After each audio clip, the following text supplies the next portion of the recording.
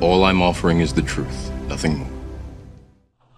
For some time, I've been contemplating the peculiar situation that existed in Egypt at the beginning of the Christian era. The city of Alexandria had become the great center of learning for the entire Western civilization. Alexandria had been founded at the time of Alexander the Great and was under the domination of the Greek pharaohs, the Ptolemies. And this domination continued until the death of Cleopatra, and then Rome took over.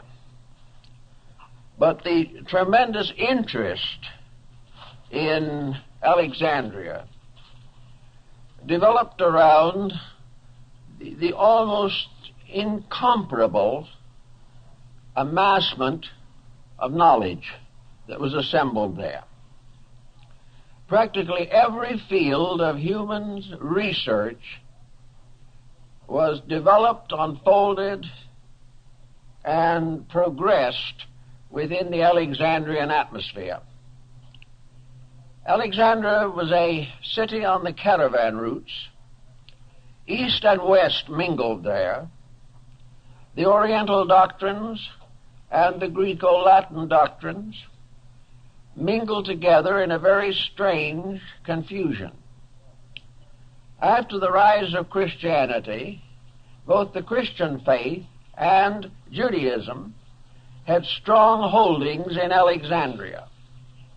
And it is safe to say that the composite there was made up of at least a dozen or 20 of the great religions and philosophies of antiquity. It was an amazing and unique center of learning. There was one other important factor in the Alexandrian complex, and that was the great structure of libraries. The Alexandrian libraries were the most famous in antiquity and probably the largest ever assembled in ancient times. The Serapeum and the Brachium contained together over 1 million manuscripts, tablets, and papyri containing the wisdom of the ancient world. When these libraries were ruthlessly destroyed, humanity was deprived of perhaps more knowledge than we will ever realize or appreciate. The destruction of these libraries also closed off our knowledge of the source of Alexandrian wisdom. It is quite possible that many ideas, beliefs, and doctrines which we now believe were invented in Alexandria were actually derived from the great research libraries, and therefore had a solid substance, but the substance has vanished and only legends and fables remain. It is interesting, for example, to realize that the first and major interpreter of the fables of Aesop lived in Alexandria. Also, we learn that from Hero, one of the custodians of knowledge in that time, that Alexandrians invented the first slot machine. They did not spread out candies, bars, or cigarettes. Believe it or not, by putting a coin in a small slot, you received a sprinkle of holy water. But our modern slot machine is based upon the Alexandrian model. Everywhere we find them, in herbalism, in medicine, in philosophy, in art, literature, poetry, these mysterious people that occupied this great Egyptian area were almost universally learned. We know, for example, that the entire structure of Hermetic thinking and the story of Hermes Trismegistus arose in Alexandria. And we also know that the Alexandrians must have had a considerable sense of prophecy. It was there also that the Sibylline books developed that prophesied the future of the world. It was Ptolemy of Alexandria that gave the world astronomy and very largely contributed to the rise of astrology. There were zoological gardens. There were ponds for fish. There were reserves to protect animals. There was just about anything and everything you can think of. And not far outside of the boundaries of Alexandria stood the great group of pyramids, which have remained to this time the wonders of the world. Very little is actually known about the pyramids. Contemporary records are very scanty. They are mentioned by Herodotus in the 5th century BC. But for the most part, no one has had an interest deep enough to attempt to investigate the circumstances surrounding the building of these great monuments. To this day, we really do not know why they were built, when they were built, and how it has happened that they have continued to intrigue human thinking for so long a period of time. Perhaps the most simple beginning for the search for pyramids is to realize that the pyramid builders represent a period in the development of human society. Pyramids were built in many different places. Probably one of the most interesting groups right here on the Western Hemisphere, the pyramid towers and temples of the Aztec and Maya culture.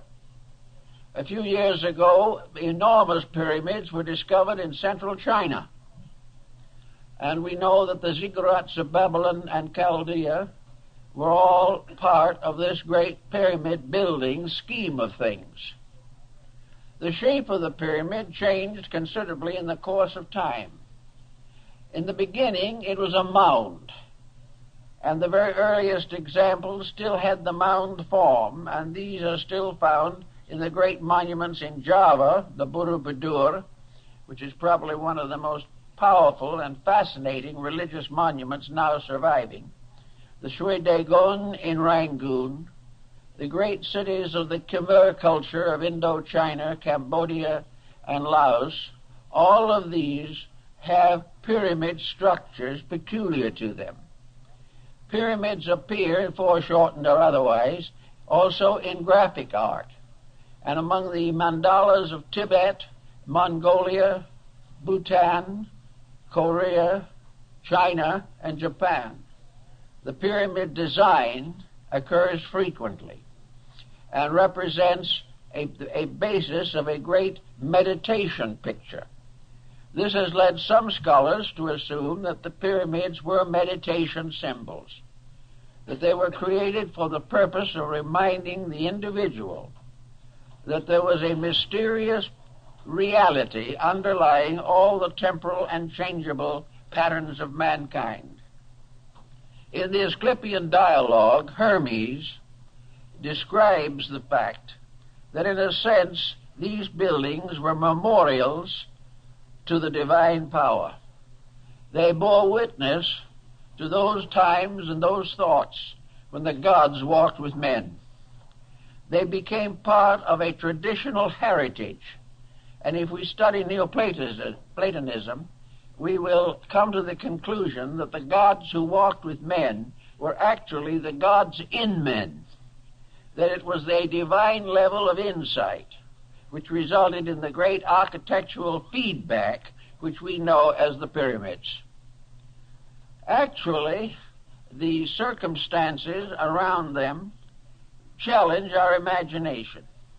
We know that whoever built the Great Pyramid of Giza was well acquainted with astronomy, that he had a very complete knowledge of the solar system and all of the wonders of the cosmic plan as revealed through the bodies and objects moving in the heavens.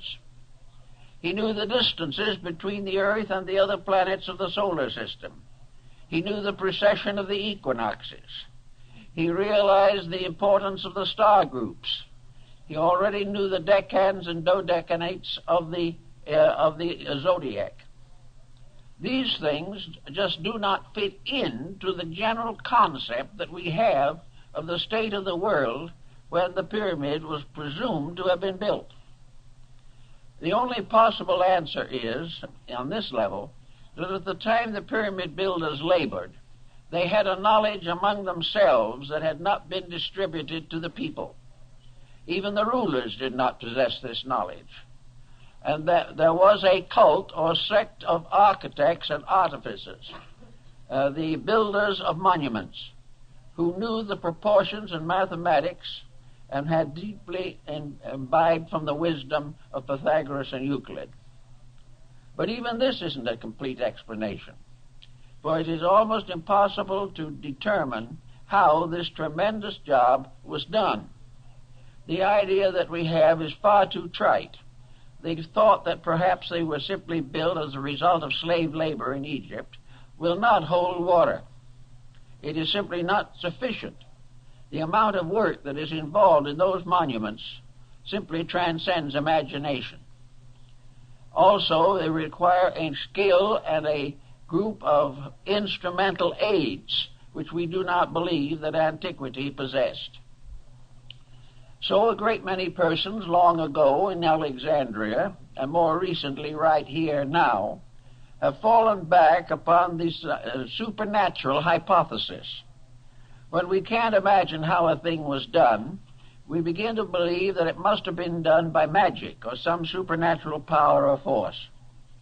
The Chinese have long believed that their Great Wall was built by the gods. They did not believe that any human being could build it. And it is only natural when we come into the presence of something that transcends our own abilities that we begin to wonder whether some strange esoteric means was involved, as in the case of the statues on Easter Island and many other such unsolved mysteries of antiquity. To fall back upon this supernatural theory is comforting to a degree, but it can lead us into serious complications, because we know that the Egyptians and other nations of that period were esotericists. We know that they had a knowledge of natural law far ahead of their time, and they had a responsibility for the use of natural law far ahead of our time. These people had a deep appreciation for the immensity and integrity of the universal plan. They had already discovered thousands of years ago that you cannot break natural law without suffering. They had never developed that strange type of egotism which impels us often to assume that God is depending upon us to take care of his purposes and plans. They did not think this. They realized or believed that they were the servants of an infinite reality. Now, in the development of Neo-Alexandrian mysticism, we have an interesting point that is brought out by Plotinus and Proclus, namely that mysticism, which is an internalization of faculties and which releases certain esoteric forces within the person, very often, in fact almost always, also gives rise to a less fortunate situation, and that is psychic phenomena. The mystic is more inclined than anyone else to believe in the psychic factors of life. And because these are inconstant, and because most of them arise within the imagination of individuals, psychism leads to difficulties, even while mysticism leads to spiritual attainment. They are not the same thing. The pyramid, as it stands today, is, of course, the largest and most important of several groups of such similar buildings scattered around through Egypt and other parts of North Africa. For all intent and purposes, we are told that in the year 820 A.D., the Caliph al-Ma'mun of Baghdad brought a large number of workmen to Egypt to explore the Great Pyramid. The reason he did this was because there was a legend to the effect that the pyramid had been built by mysterious giants called the Shaddai, and that they had buried within the pyramid a great treasure, and had guarded it with demons and monsters and all kinds of supernatural forces. Al-Mamun wanted to study this for himself, and he also was very anxious to get hold of that treasure, which was presumably somewhere within the pyramid. In order to gain his end, this son of the faithful brought with him workmen from Baghdad. These workmen were good Muslims and were also honest and faithful servants of the Caliph. But likewise, they had been induced to hope that were the treasure found, they would benefit also. In fact, they had been assured that such would be the case. And one day, in the early 9th century, the Caliph Al-Mamun stood at the base of the Great Pyramid. It was one shining surface. All of the capping stones were in place. There was no mark or opening anywhere on any of the four sides. It was so perfectly covered that it reflected the sun like a mirror on all of the sides of the southeast and west, glistened and gleamed with the light of the sun, and only the north side was silent and dark. Mamun was completely overwhelmed by this structure, over 400 feet in height. A shining pyramid-shaped body rising from a square base with four equilateral triangular sides. He just stood and looked at it. But the important thing for us, I think, to remember is that at that time all of the surfacing stones were in place. The pyramid did not consist of a series of steps of blocks. Everything was smooth. Each level had been cased and surfaced with properly cut stones, so perfectly trued that it was not possible to insert a knife blade in the space between them. It is also believed that much of this work was done without any cement, because the fittings of the stones were so perfect. Sometime between about the 9th century and now, all these casing stones have disappeared except 6. There are 6 stones left to remind us of what was originally the entire facing of the building. These stones are huge, weigh hundreds, maybe thousands of pounds, and they are still in place, but that's all there is of them. All the rest have gone. Now, we are told that they probably were used to build various structures in the city of Cairo, that they were used to create palaces and mosques for the Muslims, and that little by little the Great Pyramid was turned into a quarry to be the source of base materials for building purposes. This answers one question, however, that we have to consider. There are some marks on the sides of the pyramid, considerable distance from the ground, which have been believed to mark water erosion, and the idea that the pyramid was at some time or other submerged up at least 2/3 of the way. If Mamun's statements can be believed, this is not possible. Also, it is more likely that these markings, these marks that look like water erosions, are actually sand erosions that were the result of sand blowing against the walls after the capping stones and facing stones had been removed. So the probabilities of the so-called antediluvian date remains speculative. We do not know. One thing is probably inevitable, that whoever built the pyramid had a very great knowledge and presumably was wiser than most of the peoples in the world today. We know, when I was in Egypt, I talked to a French architect who was standing alongside me at the foot of the Great Pyramid. And he said, if this building had not survived, if the modern world had had nothing in the form of knowledge except reports about it. And the building had not continued to exist. There isn't a soul on earth who would believe that it had ever been built. And this is more or less the situation. The only reason we have to accept it is because it's there. And the more we study it, the less we know about it. Now, the modern researchers have found in the pressure spaces above the king's chamber some markings which are assumed to be part of the inscription of the Pharaoh Cheops, that this cartouche of Cheops. But when you see the cartouche photographed, it's hard to get to look at the actual one. The condition is so dim and so faint that there may be very grave doubt as to whether Cheops had anything to do with it at all.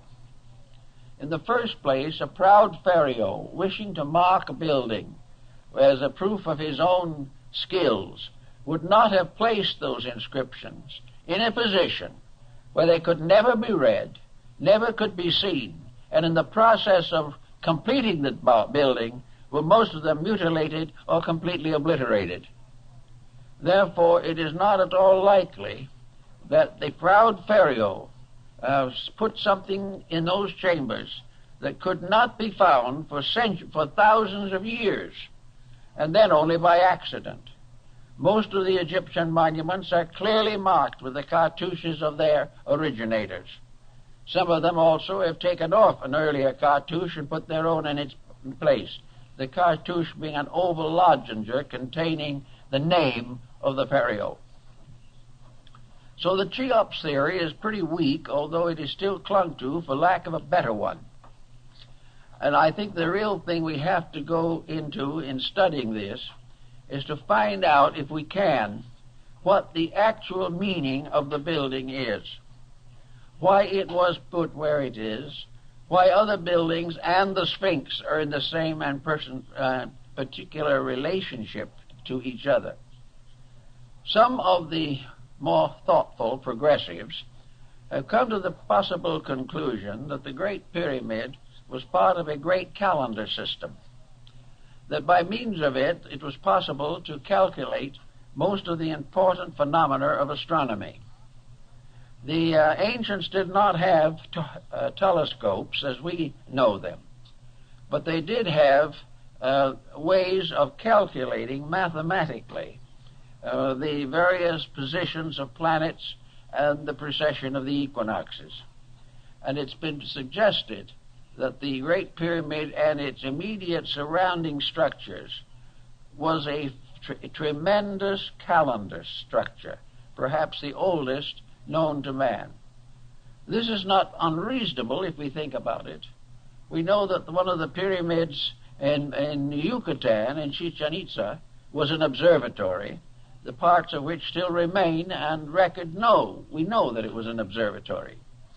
There are also other indications. The great ziggurats of Babylonia and Chaldea were towers for stargazing. They were where the ancient Chaldeans studied the heavens year after year, century after century, and according to Budge of the British Museum, many of these studies and calculations were carried on for 10 or 20,000 years. One thing that comes to mind then in connection with this whole situation is that we may have to revise our understanding of what antiquity was like. Perhaps we cannot assume that we have gradually arisen from a completely barbarian state, and that in a few thousand years behind our present culture there was nothing but a colossal ignorance. This concept will not hold. Somewhere along the way there were tremendous minds, a great body of knowledge that was capable of planning and executing unbelievable works of skill, beauty, and wisdom. The Egyptians themselves were of the opinion that at a remote time the gods had been with men, that deities and divine powers walked the earth, Now, this again may be regarded as symbolical. Perhaps what they were trying to tell us is that in a remote time long ago, the human being was naturally mystical, naturally had the power of extrasensory perception, naturally could communicate or understand, estimate, or react to the divine principles upon which the universe was based.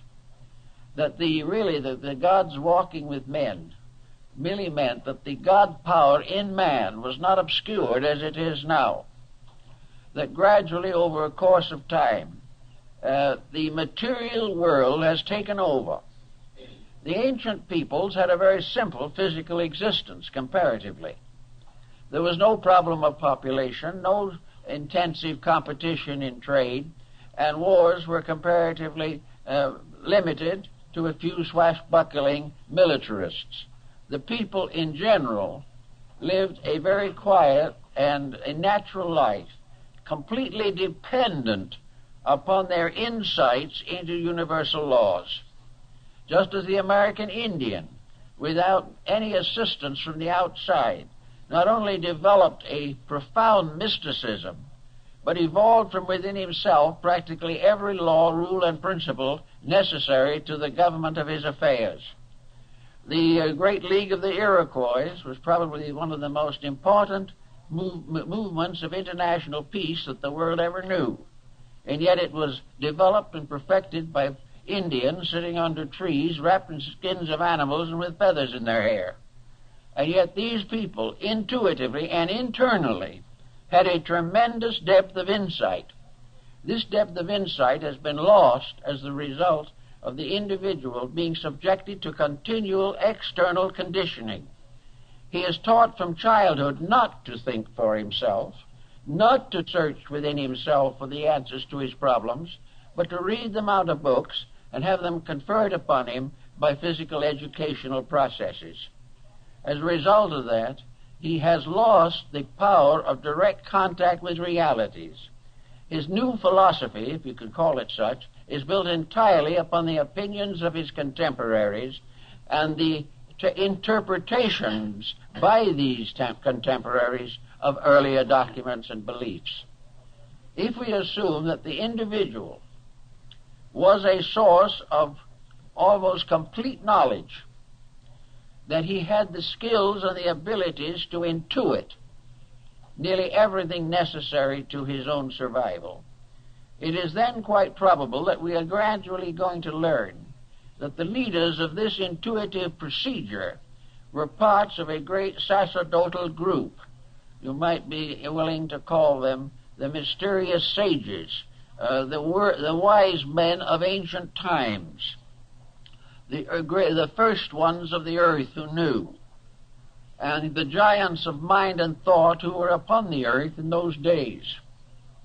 In any event, however, there was undoubtedly a tradition that descended into Egypt from a still earlier source, a tradition based upon an internal development of spiritual resources, a development which went back perhaps to India or to one of the ancient civilizations that have now vanished away. But by 4,000 or 5,000 or even 10,000 B.C., there was a great knowledge in the hands or in the keeping of a few persons. And these few persons more or less set up the system of mysteries which operated in Egypt, Greece, and the Roman Empire.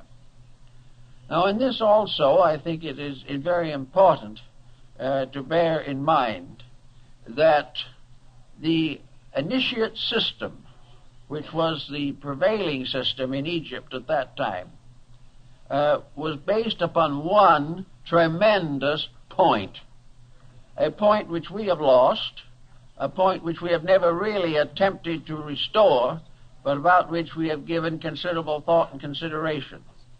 The purposes of the mysteries, according to such initiates as Plotinus, Proclus, Iamblichus, Ammonius Saccas, and others, was very simple, that the individual should learn factually, truly, beyond question, beyond doubt, through personal experience that death is an illusion. That immortality is the summit of man's problem.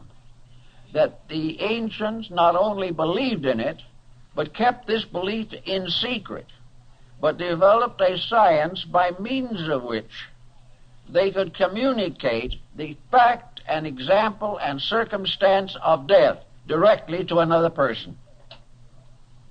In other words, the initiates of the mysteries, according to the old concepts, were persons who had lived, died, and been born again in this world. In order to accomplish this, there was an elaborate ritual system, because upon the concept of immortality was built the entire problem of an enduring material culture in this world. If immortality was demonstrable, beyond question, not the result of communication, not because certain famous person had believed it, not because we wanted to believe it, or because it was written in sacred books, or anything of that nature, but because the individual who believed it had died, passed through the experience, and come back to life. This was the burden of the mystery system, was to prove conclusively that death was not the end of anything. Cicero marks this in his discussion of his relationships with life. Marcus Aurelius refers to it. But he refers to it, as they all did, as something known, not something believed.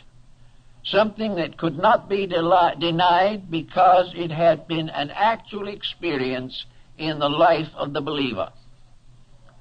Thus, in the mystery system, in the Egyptian, which we are interested in the moment particularly, the Book of the Dead, which is a misnomer, part of the same type of misnomer that afflicts us in many other ways. The Book of the Dead, so called, the Egyptian name for which was not the Book of the Dead, but the Book of the Coming Forth by Day and of the Opening of the Mouth. This was the famous name in ancient times for such great papyri as are in the Museum of the British Museum, of the Papyrus of Ani and the Papyrus of Hanufa. These were great examples of the dead coming back to life through the mysteries. Therefore, the ancient philosophy of life was built upon an eternality of life. It was built upon the fact that the individual was for everlastingness, that he would go on. There was no end to him. There was no one converting people to this. There was no one preaching it or teaching it. In the mysteries, the candidate went through it himself as an actual fact. And as Apuleius tells us in the Metamorphosis, the initiate in the temple tread upon the threshold of Persephone, that is the underworld, and beheld the spirits. He went into the realm of death and returned again. Eugene O'Neill's play, Lazarus Laughed, is built upon this theme and is derived very largely from the ancient teachings. And in the play, Lazarus, as had been raised from the dead by Christ, lived on for a time and was finally persecuted in Rome by the Emperor Caligula. And finally, Caligula threatened Lazarus with death. And Lazarus laughed at him. The man who had died laughed at the man who thought he could kill anything. And this was the burden of the mystery. That the individual who knew, not because he could believe or have faith, but because through the rites, ceremonies, and esoteric practices of the temple, he lived through it and came through alive, and came out of darkness into light, knew as a certainty beyond question that there was no death. Now, we don't realize perhaps how important this point would be in the modeling of civilization.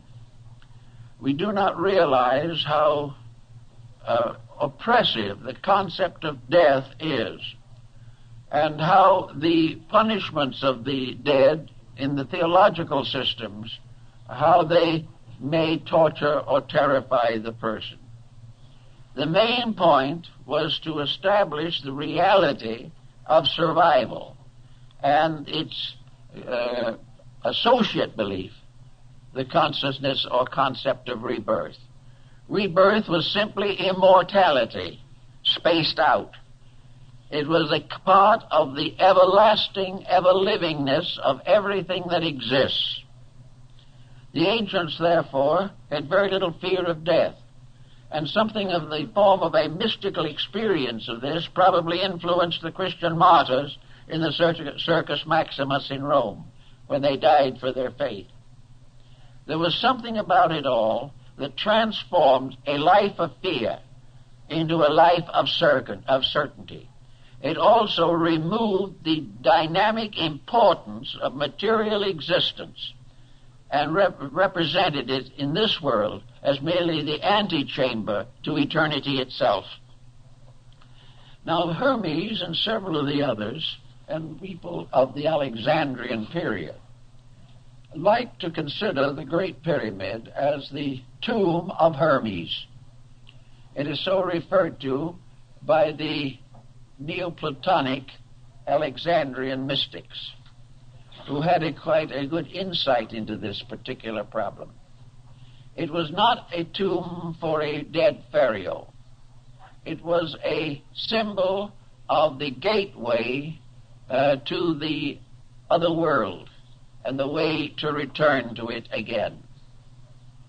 This initiation rite was undoubtedly sustained by the use of esoteric skills and powers that we know very little about at the present time.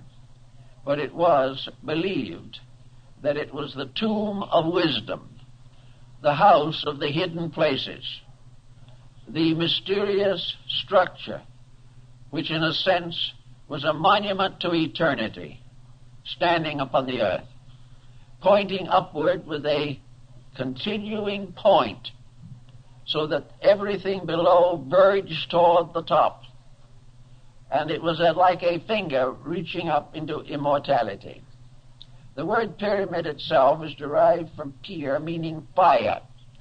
Therefore, the building was flame-shaped. And in the times when the stones were all in place, it glistened like a glowing flame with its mysterious point upward. Also, it was a marker. In the Bible, it is probably the monument that was set up in Egypt, according to the Old Testament. In any event, the Neoplatonists and those of that period thought of it, likened it to a house of the second birth, the house where the individual who was born first into this world learned the mystery of it.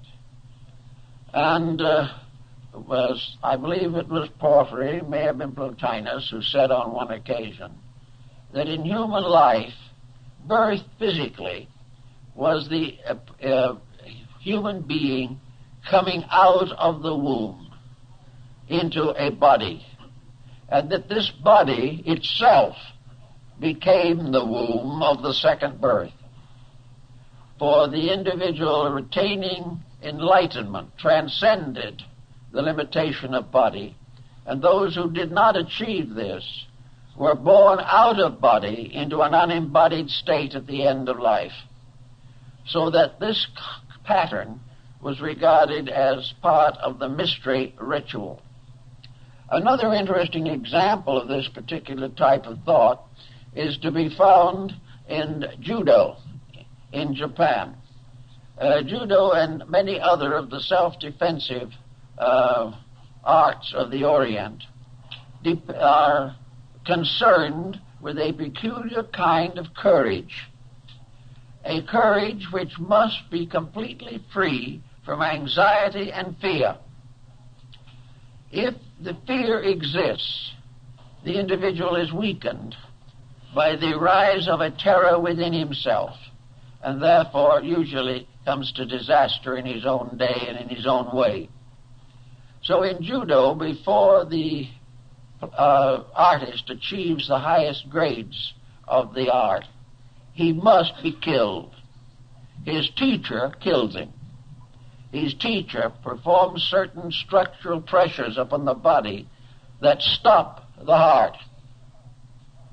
And the heart is allowed to be stopped for a certain number of seconds, or early 1 or 2 minutes.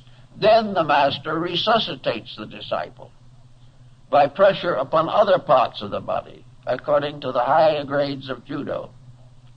And in this case, the person who has been killed lives again, remembers and knows what happened to him, and realizes that his fear of death was ungrounded, that the fear of transition, which might make him a coward in this world, was simply an illusion of his own mind, that actually transition was just as normal, natural, and reasonable as any other aspect of life, and that there was no interruption.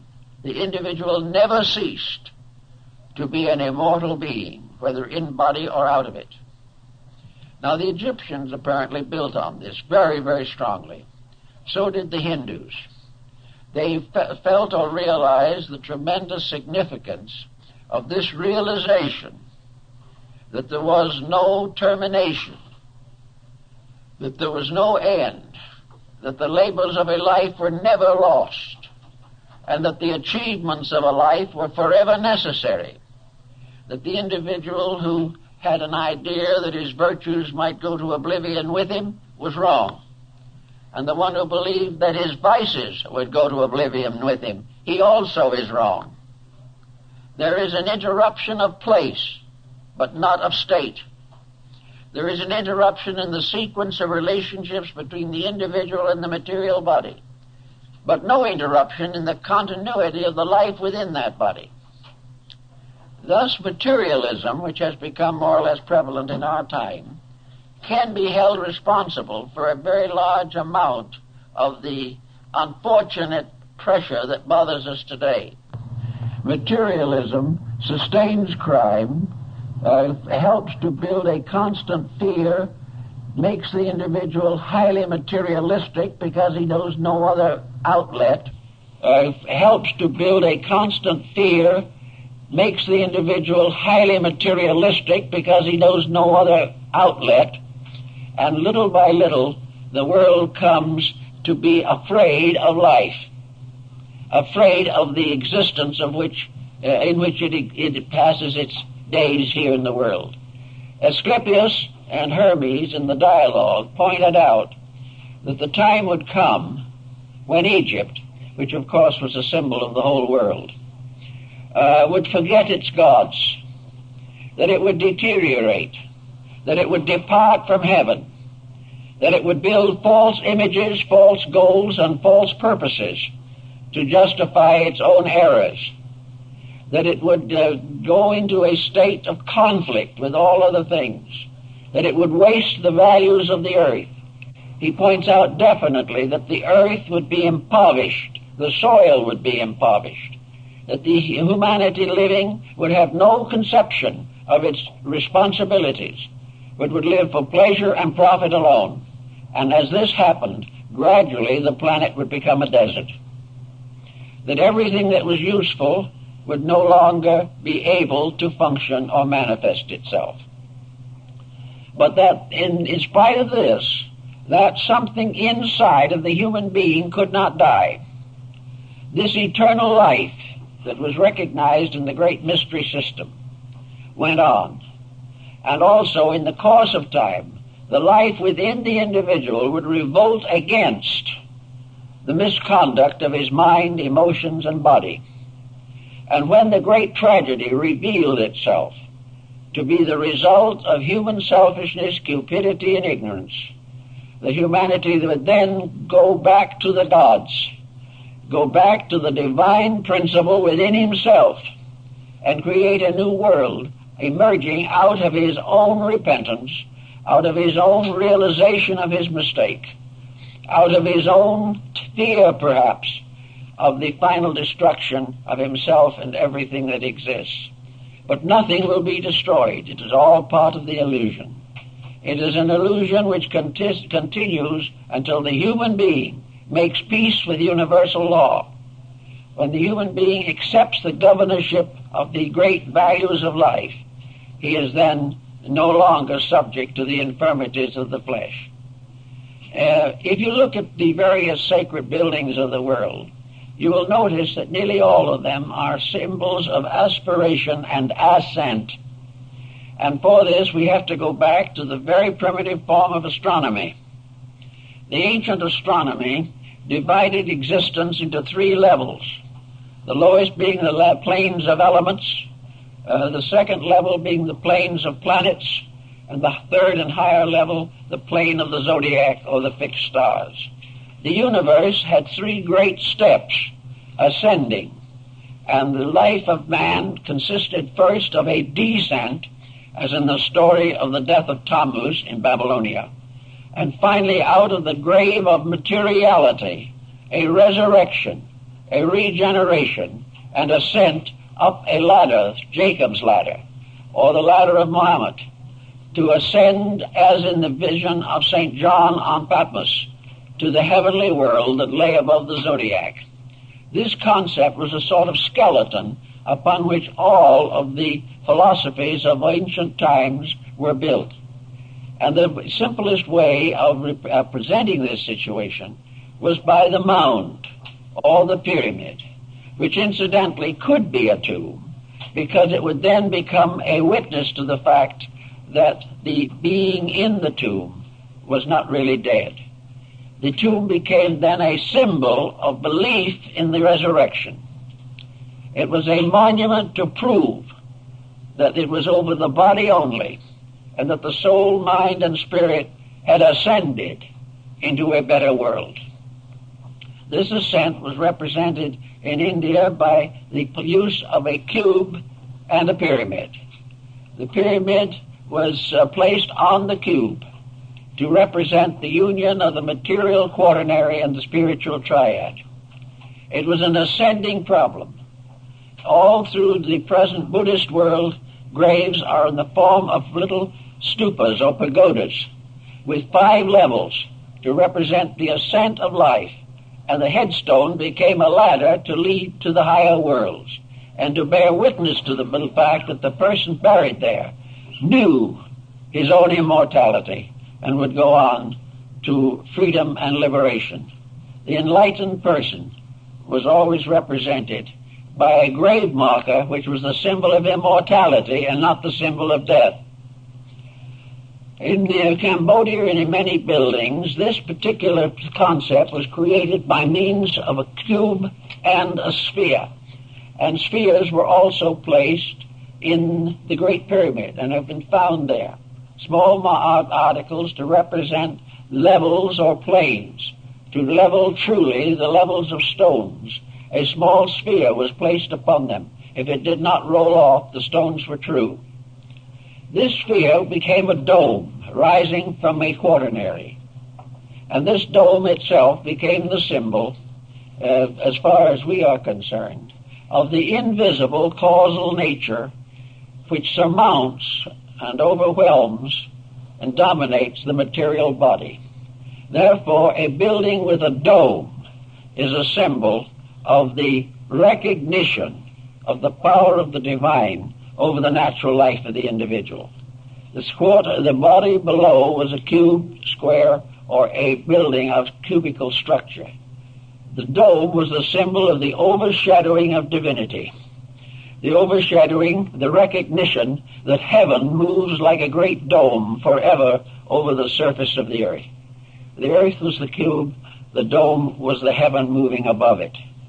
And the dome gradually became the minaret, it became the steeple of the church, it became the dome of the Capitol building in Washington, the dome of the Vatican, and mysterious domes on the Muslim mosques, and the mysterious pyramid forms that we find in some Protestant churches, as in the case of the Westminster Abbey, which has the pyramid over the central entrance.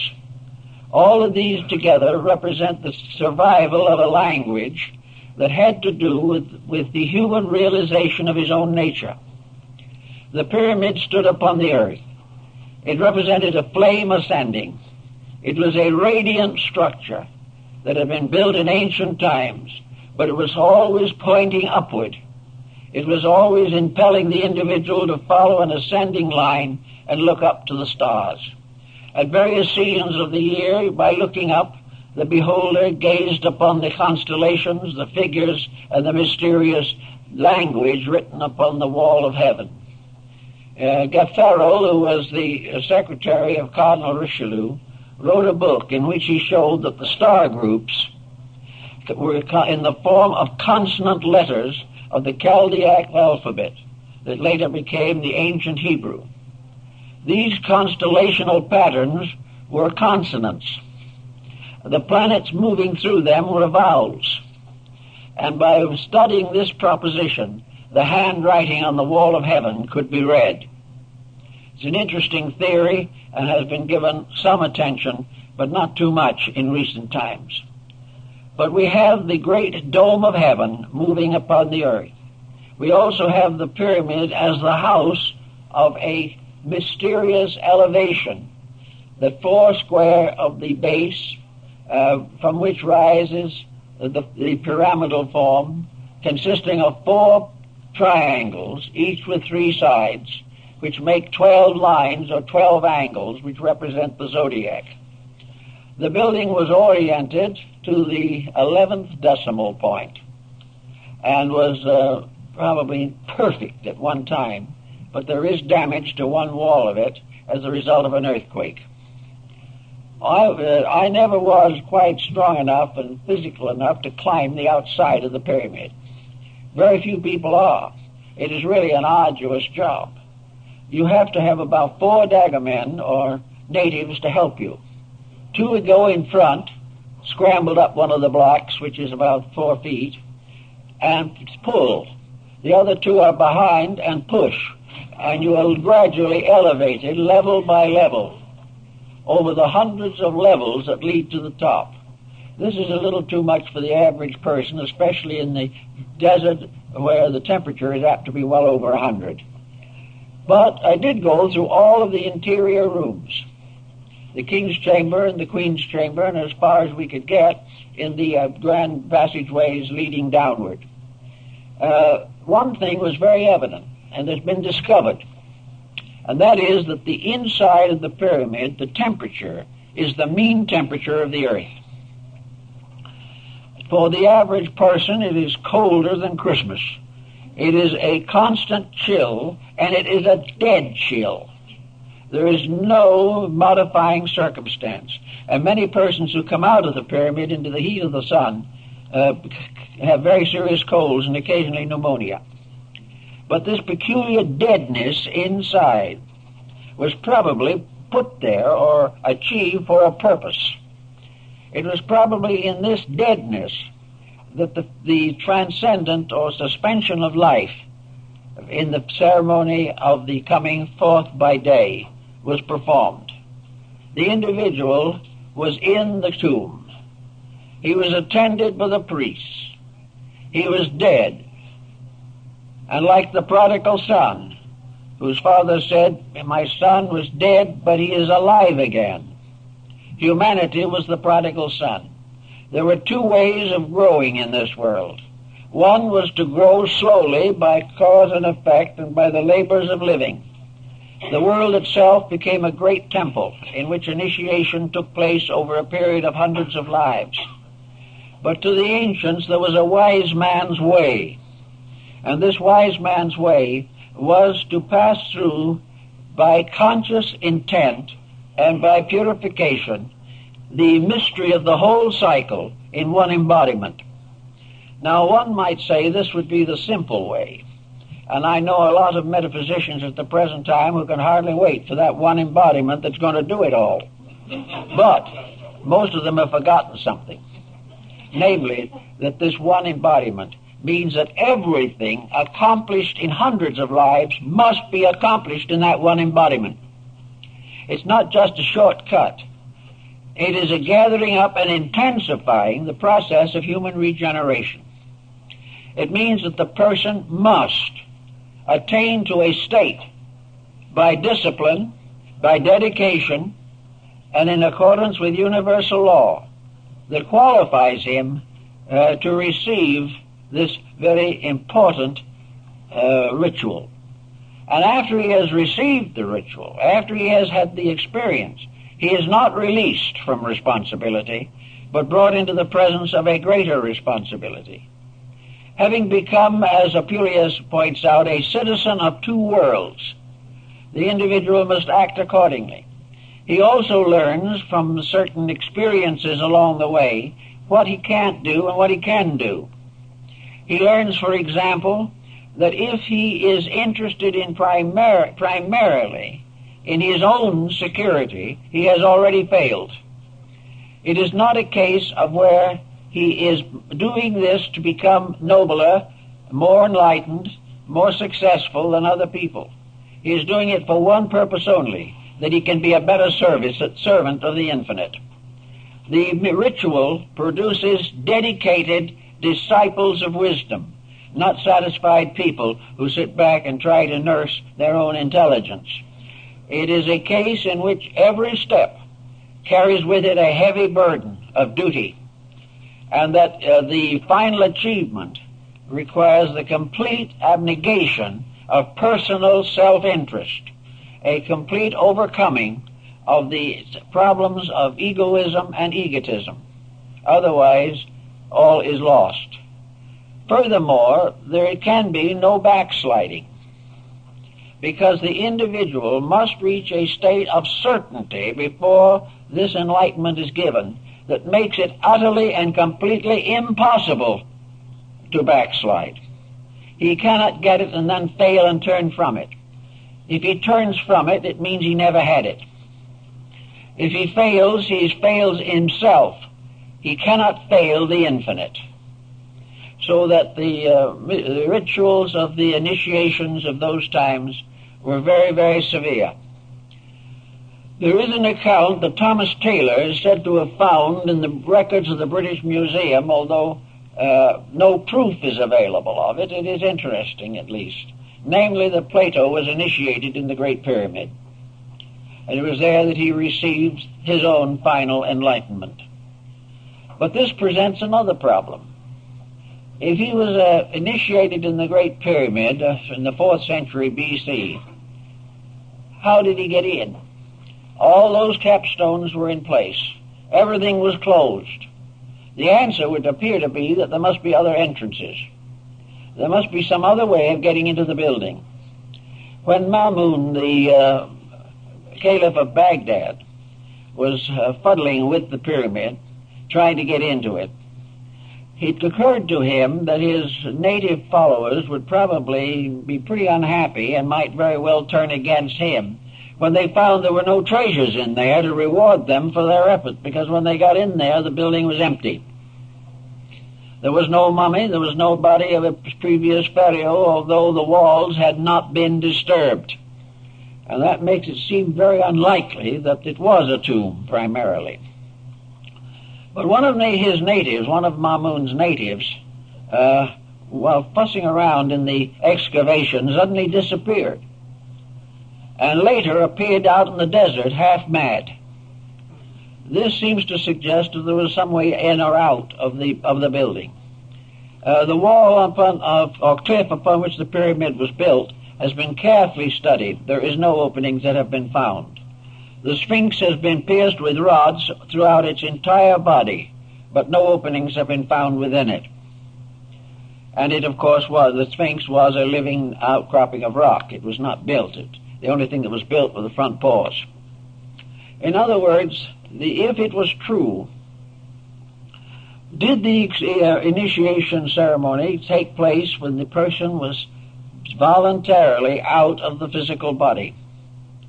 The ancient priests were able to function out of the body. This there can be no reasonable doubt. And it is also mentioned in a number of early Christian reports.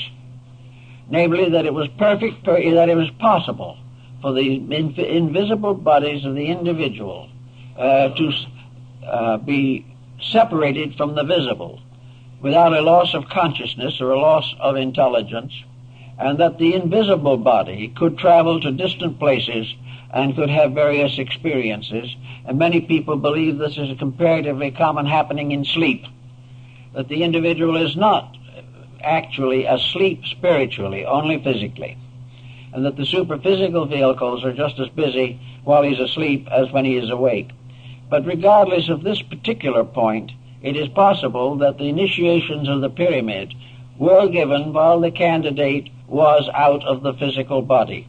If so, then there would be no problem of the difficulty of getting into the building. The superphysical vehicles could go through very easily.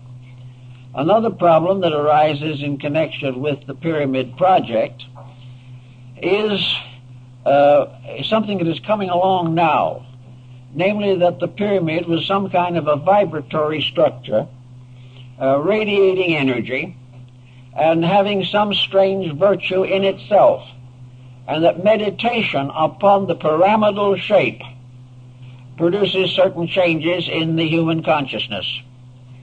The particular shape, angle, and tip of the pyramid, its proportions and so forth, having very definite significance. Now, this point is not original now. It is referred to in very ancient times, for it was believed and taught that in Egypt, as earlier than Pythagoras of Samos, that is the 6th century BC, the Egyptians represented their deities by symmetrical geometric solids, and that in the temples, the 5 perfect solids were used to represent the principal deities, that each of them with a different shape, a different proportion, and a different arrangement represented one of the deities, and that, most important of all, the contemplation of these forms had meaning, that the contemplation of the symmetric solids could heal disease, could expand consciousness, could relieve the mind of distress, and could calm the emotions. Each of these forms, then, was, in a sense, therapeutic, because perfect harmony is always therapeutic. If music as harmony can improve health, then we may say that the harmonic solids are a form of music captured in material like metal, stone, or crystals, and have the same effect as music, color, or any other therapeutic factor. Form and shape exercise a spiritual authority over the individual. Now, this was known to the Chinese, or at least believed by them, and we find traces of this in the I Ching. Most of all, however, we find in the Orient that painting and scenery, beautiful symbolic designs, mandalas, were particularly important in releasing the individual from the negative moods of life, that he was able to contemplate more fully, and by relaxing could take harmony into himself. One of the problems we face today is the constant pressure of inharmony. We live in a world in which very little is the way we wish it was. We are all constantly under the pressure of worry, anxiety, fear, despondency, irritation, aggravation. These things press in upon us all the time. We are also afflicted by the very appearance of our civilization. There is nothing more depressing than the average city, and there are very few things much more depressing than the average house, because people simply have not the insight or the understanding to build structures suitable to the release of their own consciousness. The individual concerned only with physical comfort may live in an environment which makes his spiritual nature completely uncomfortable. Also, public buildings now no longer have their foundation in the Dionysian artificers of old, who built buildings according to the laws of the gods and the geometry of nature. Today we build them largely to look like blocks of ice because that is the cheapest way to put them together. They cost millions as it is, but they have nothing. There is no warmth, there is no real beauty, But finally, the average individual tries to put his own concept of beauty into them and looks at one of these atrocities and says it's wonderful. Simply because he has become accustomed to something that was not right, until he finally accepts deformity as normalcy. This type of thing the ancients didn't believe in. And probably the most perfect structure that antiquity knew was the pyramid. The pyramid had several advantages. First of all, it was simple. It had no details. It had no structural peculiarities that would distort or clutter up the fine mathematical proportion. It was a perfect example of geometry. It was in all its parts balanced, orderly, methodical. It was exactly what it appeared to be, and it was in all ways suitable for the sacred purpose for which it was intended. So this type of building had the simplicity of an almost archetypal reality. What most people do not realize is that ultimately the universe is very simple. It is man who complicates it. The universe is a simple process unfolding in its own way and has always been a direct unfoldment of principles. Man, however, has confused the issue completely. He has distorted and rearranged things for his own pleasures with no consideration for their essential natures or the principles for which they were intended. Recently, in Java, on Indonesia, a restoration process has been used on the Great Pyramid at Jakarta, known now as the Borobudur. This great Buddhist monument is another one of those mysteries. It is a pyramid. It is a perfect pyramid in a sense, but it represents a different philosophy of life. Therefore, it is presented with somewhat modified symbolism. Up to about 25, 30 years ago, this great monument, which is probably one of the largest religious structures on earth, was gradually fading away. The rock from which it was composed was weathering out of existence. The lack of adequate foundation was undermining its stability, and suddenly the world decided something should be done about it. So the UNESCO started a program for the restoration of the Borobudur. And the job has been very, very well done at expense of many millions of dollars. But this great religious monument now stands as it was originally intended to stand.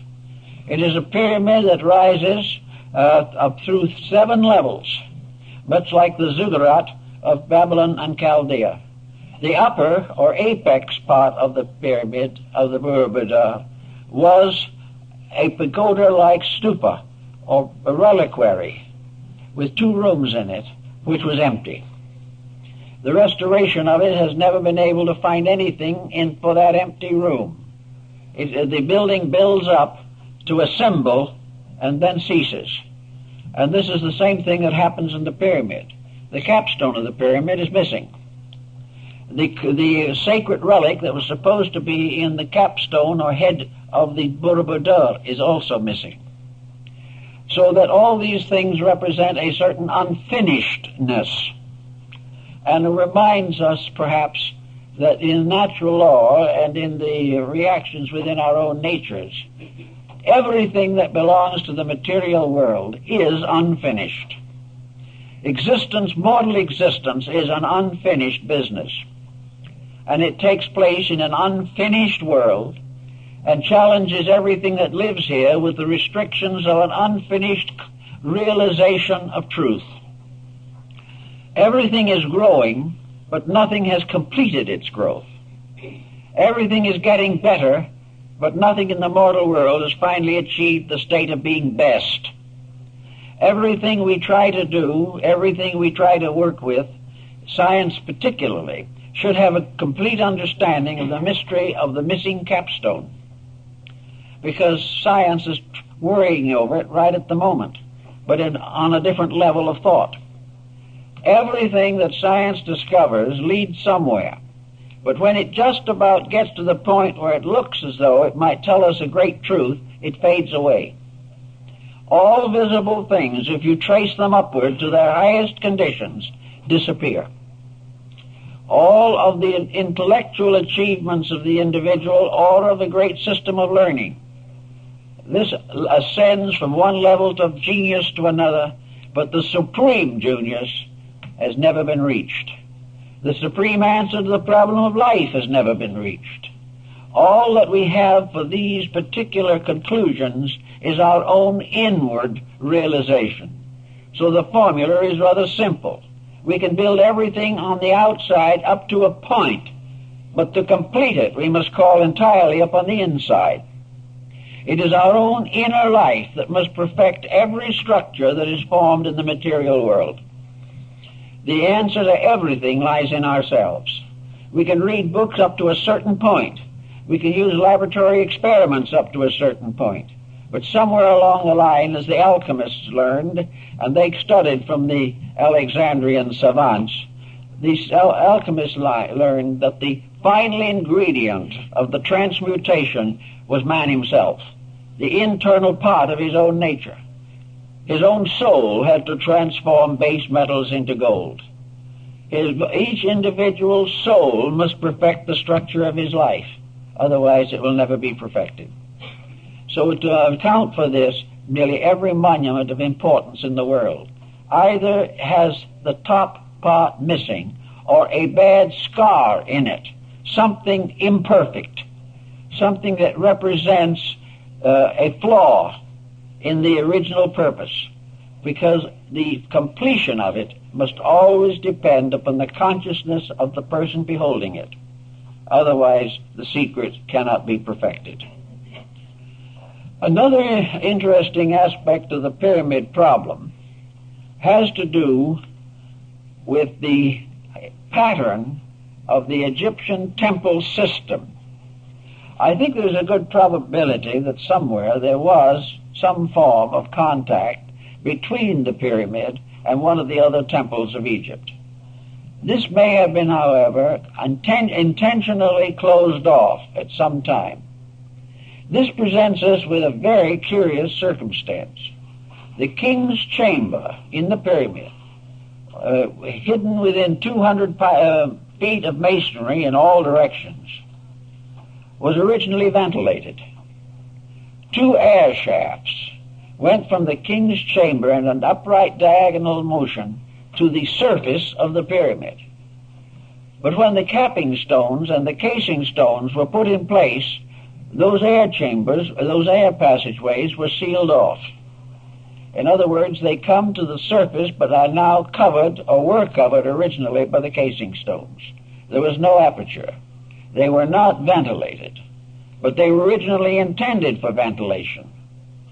The answer seems to be, therefore, that something in there had to be alive and had to have air, although there is no clue to what it might have been. Of course, the present openings have nothing to do with the ancient design of the pyramid. Why, for instance, would it be called the tomb of Hermes? What and who was Hermes? Hermes was the Greek form of the deity Mercury, and the Egyptian form of Mercury and Hermes was Thoth, the god of the writing tablet. Hermes was a symbol of the universal mind, because it was said of him in his own day, whenever that was, because he is probably also a symbol invented by the Alexandrian esotericists. He is not known prior to the rise of Alexandria. What was that he was the author of 10,000 books, and some of the old stories tell us that he was the author of every book that was ever written in the world. Well, the implication is pretty obvious, namely that he has to represent the power of mind, which is the author of all things. Therefore, Hermes is universal mind. He is the universal mind that may have been symbolically buried in the Great Pyramid, which is supposed to have been his tomb.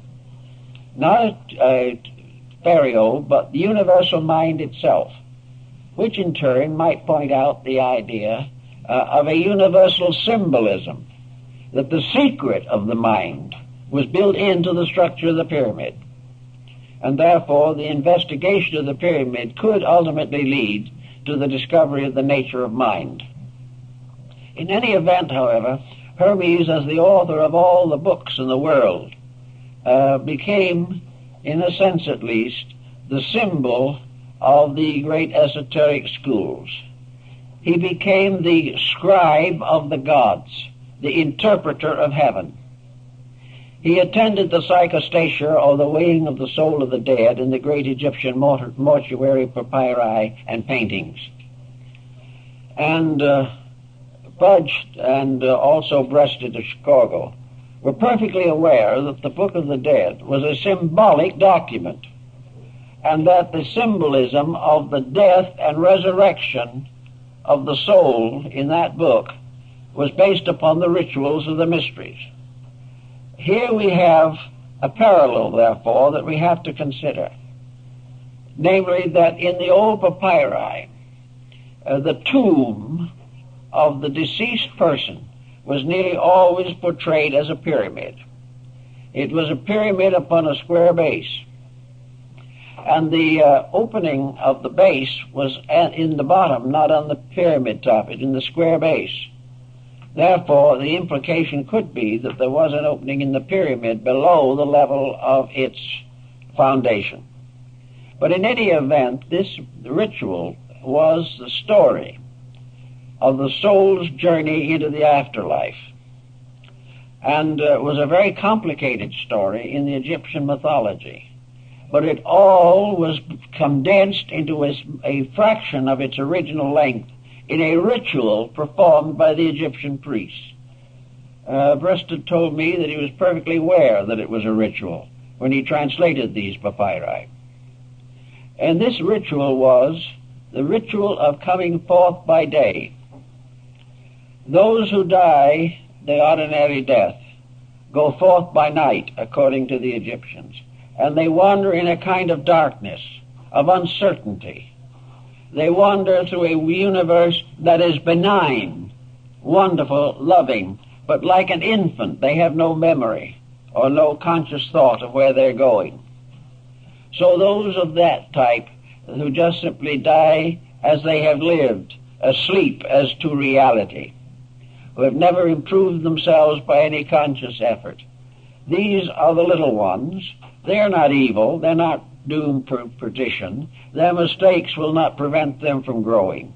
But they are still unable to come forth by day, which means they cannot come forth consciously. They cannot come forth lighted by their own inner light. So they are the ones who must wait, or must go to the Amentet. The Amentet, or Elysian fields, being the paradise of Egypt. The soul of the Egyptian who died went on into the other world and did what he did here. There is the story, of course, of the moneylender who died in Egypt in the old days. He was a good man. He was honest in his money lending. He never cheated anybody. He was very sincere, but he had no knowledge of anything but money lending. So when he died, they gave him a table and some small change and told him to keep right on going. So he kept on borrowing and money. As a ghost, he lent money to spirits who did not exist except in himself, and received interest on them and lived very happily, enjoying the life he was familiar with.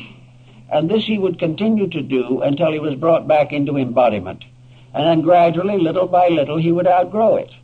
But there was no force in it. There was no evil in it. There was nothing terrible that was going to happen to him. He was going to be very happy because he was a good man. Virtue rewards with happiness in the afterlife.